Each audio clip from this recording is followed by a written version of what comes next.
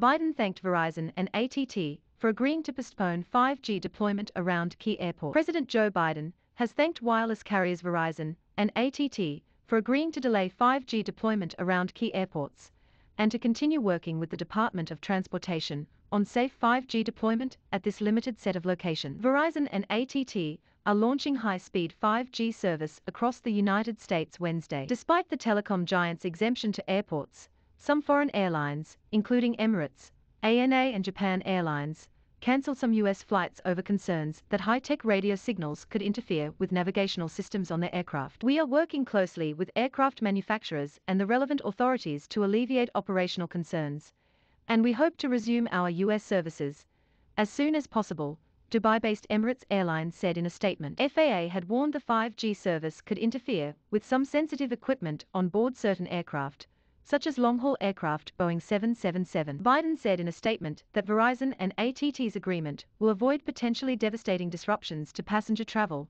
cargo operations, and U.S. economic recovery, while allowing more than 90% of wireless tower deployment to occur as scheduled. This agreement protects flight safety and allows aviation operations to continue without significant disruption and will bring more high-speed internet options to millions of Americans, he added. My team has been engaging non-stop with the wireless carriers, airlines, and aviation equipment manufacturers to chart a path forward for 5G deployment and aviation to safely coexist, and at my direction, they will continue to do so until we close the remaining gap and reach a permanent, workable solution around these key airports, Biden said. Expanding 5G and promoting competition in internet service are critical priorities of the Biden administration. For comments and feedback, contact editorial@artnews.com. Biotech stocks facing FDA decision in January 2022. Biotech stocks facing FDA decision in December 2021. Biotech stocks facing FDA decision in November 2021.